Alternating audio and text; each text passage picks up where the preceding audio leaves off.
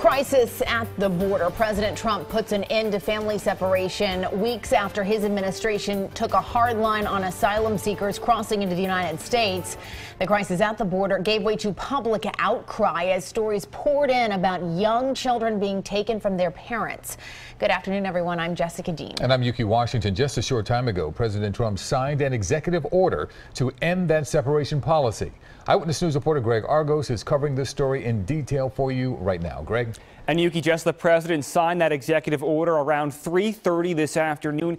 It immediately ends the policy of separating children from their parents who are detained. But the president made clear it will not end his administration's zero-tolerance policy for migrants illegally entering the United States.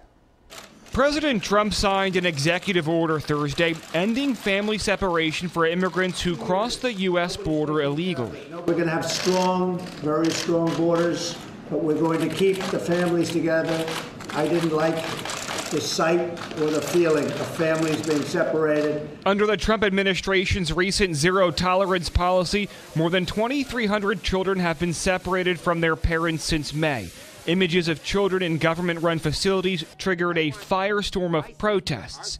It is psychological torture what this administration is doing. Let's go! Including one here in Philadelphia Wednesday, when the vice president visited the city for a GOP fundraiser. It's awful to see and hear these stories of young people who have no protections. The president had repeatedly insisted only Congress can fix the crisis, but in a meeting with congressional Republicans, he announced his reversal. If you're really, really pathetically weak, the country's going to be overrun with millions of people.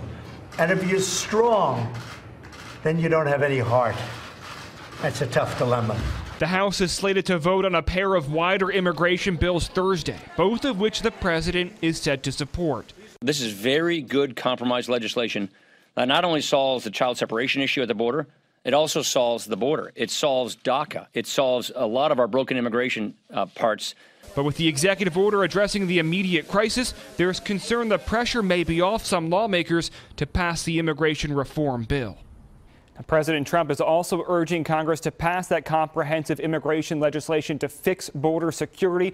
Once again, though, this executive order will not reverse his zero-tolerance policy, but it will allow families to remain together during the prosecution and deportation process. Yuki? Greg, thank you. Stay with CBS 3 Eyewitness News for the latest developments from Washington and along the U.S. border. And you can always stay informed with our website, cbsphilly.com.